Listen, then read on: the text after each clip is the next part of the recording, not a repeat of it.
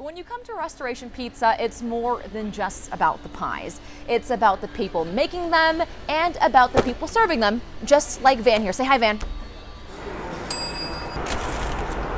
I felt like it was right.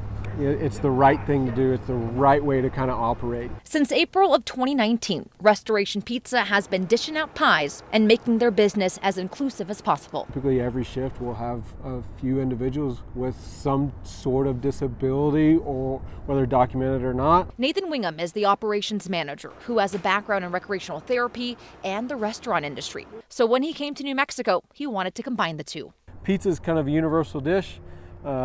Bosque Brewing does a really good job with beer, so partnering pizza and beer up, and then working backwards in the back of house, trying to figure out like how can we streamline the pizza making process to make it to where anybody and everybody can do it. And that he has. It's easily seen in the kitchen with images like these. So if you have a paragraph written, right, versus kind of the IKEA way of thinking where everything is in a picture format. Like if you can get a picture to say what a paragraph does, then you're successful. That way, anyone he hires, whether they're verbal, nonverbal. Cool, next step's gonna be bell peppers, okay? And whether or not they can read or write. That it can be done. Yes, it is difficult at times, but it totally can be done.